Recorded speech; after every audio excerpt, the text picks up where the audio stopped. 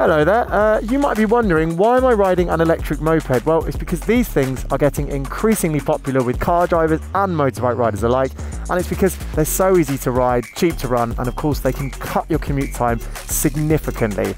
And this is a cool looking one from a brand called NIU. I think it looks great, but should we see if it's great to ride too?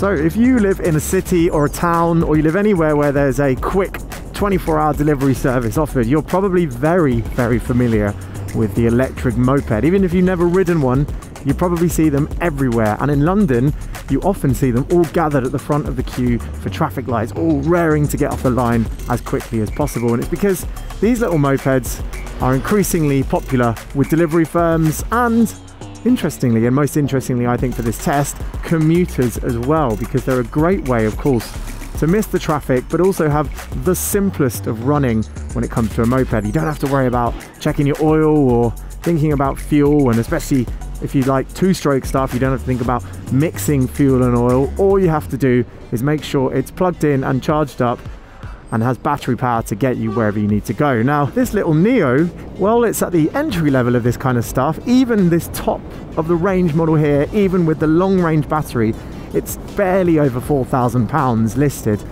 but you still get decent range for an urban commuter. You get 56 miles of range on this long range version, and it drops down to about 44 miles of claimed range if you drop to the normal range battery. Now you might be thinking, well, hang on a minute, that's barely any range, but don't forget that when you're in town, and especially if you're whizzing around a city centre, to do 40 or 50 miles in a day, well, you're actually doing quite a lot of motoring, and most of the time you'll be spent doing what I'm doing right now, which is cruising along at about 20 miles an hour behind a queue with a bus ahead of me and every other type of vehicle you can imagine in the traffic ahead.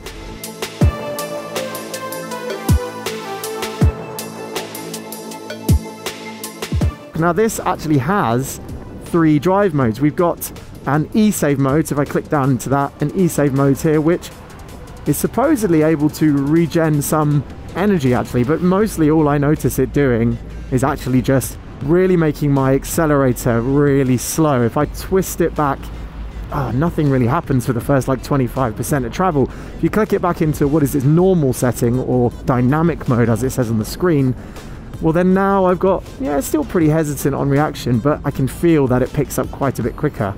But it's the sport mode here where you get, with just probably a quarter rotation of the throttle, it feels like you're getting almost all of your power delivery. And okay, yeah, this thing is not breakneck fast, it's not going to set your hair on fire, but it's quick enough. Honestly, when you're pulling away from the traffic lights, this thing will keep up with anything else. It will keep up with the 125cc mopeds, and dare I say it, it will keep up with some of the sports bikes, unless they're really going for it.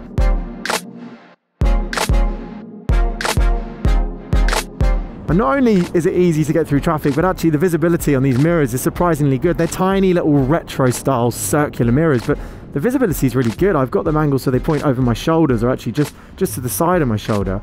And the visibility is great, and they don't poke out too much actually. So as I whiz through this traffic here, look at that, that was easy. Didn't have any issues getting through that there. So simple. And now I can whiz around this car. Yeah, this is good.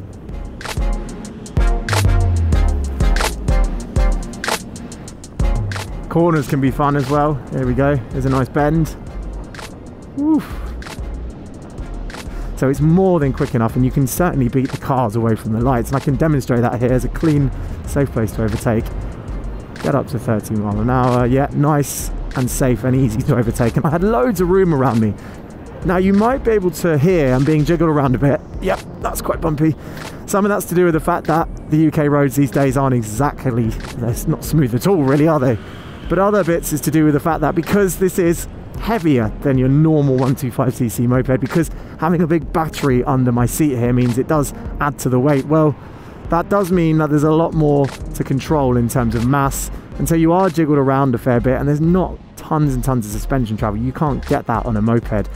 But I have to say, it doesn't ride bad at all. I recently rode Sayet's little moped that they're doing in partnership with an electric brand. There'll be a link on the screen now if you want to find that review, but that I found to jiggle around quite a bit more because it was bigger, it was heavier, it had a removable battery. It jiggled me around more. This is slightly more compliant. But then on the flip side, it's also not quite as quick. Off the line, full power. I'm hanging onto the back of a 125cc moped ahead of me. But, you know, if you want it to be a bit nippier and you really want to show up some petrol stuff, then I think actually you're going to have to spend a bit more. But that's not really what this is about, is it? This is about being nimble and light. And as I genuinely put no effort into steering this thing with my arms, but instead steer entirely with my hips, because it feels so light, so agile, so nimble. I can go around this corner here basically with a tiny flick of my hips, which is very, very fun, I must say. It's really effortless. Of course, if I want to tip the handlebars, then you can start to move the moped around, but it's what makes it feel so light, and it's the fact that anyone of any shape, any size, any height, you're going to be able to ride this thing no problems whatsoever. I've noticed as well that if I come off the power, it coasts nice and smoothly. There's no jerkiness with the power when I'm on and off the accelerator. It's just nice and smooth. And the front and rear brakes feel very strong indeed. You do get a USB port. You get a little hook as well for your shopping bag or whatever you need to hang off the front of the moped. And you also get a cup holder, which is of course going to be handy, especially on cold days like today when you need something warm to put your hands against.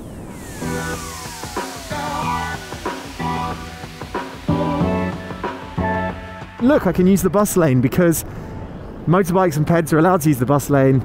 It's great. Look at that. Everyone's in a queue. Look at me on my little zero emission moped. This is fun.